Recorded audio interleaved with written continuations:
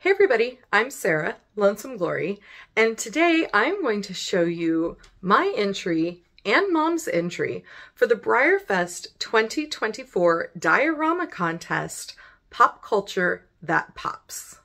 So let's get started.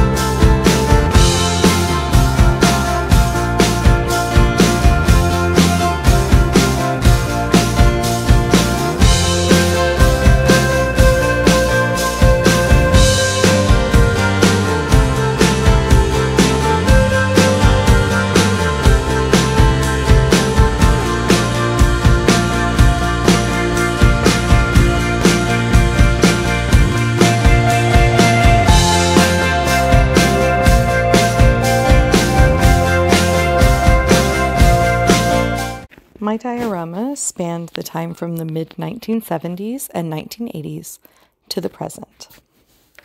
Stephen King, New York Times best-selling author, Bram Stoker Award winner, National Medal of Arts recipient, King of Horror. Stephen King has been synonymous with horror since his first book was released in 1974. Since then, King has published 65 books and over 200 short stories. At least 40 of these works have been adapted for stage or screen, giving the world some of the most iconic horror scenes. In this diorama, I have paid homage to those films, selecting the unforgettable pop moments from 4 of King's best-known works. Carrie, which was published in 1974 and adapted for the screen in 1976. The Shining, which was published in 1977 and adapted in 1980. Firestarter, published in 1980 and adapted in 1984.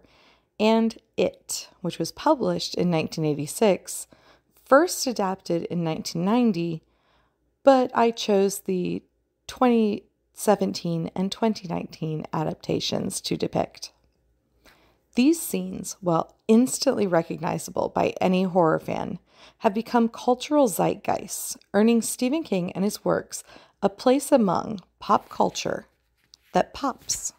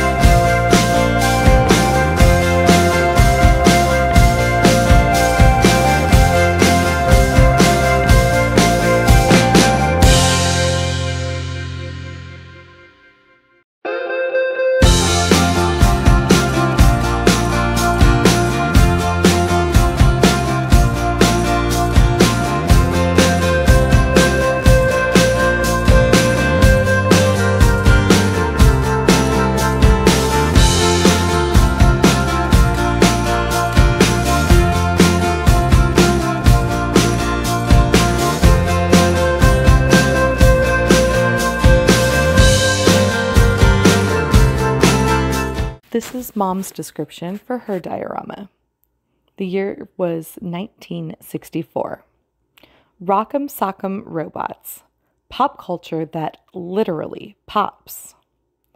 In 1964, Marx introduced a new game for 2 players, where each player controlled a brightly colored robot. The object of the game? Get your robot to pop his opponent's head until it springs upward. Rock'em Sock'em Robots has been continuously available since its introduction, though it was shrunk from its original scale when Mattel released it in the 2000s. My diorama is a Breyer reimagining of the original robots. Rather than Rock'em Sock'em humanoid figures, it features buckin' kickin' cyborg equines fighting for pop culture dominance. It looks like the Blue Bomber has won this round.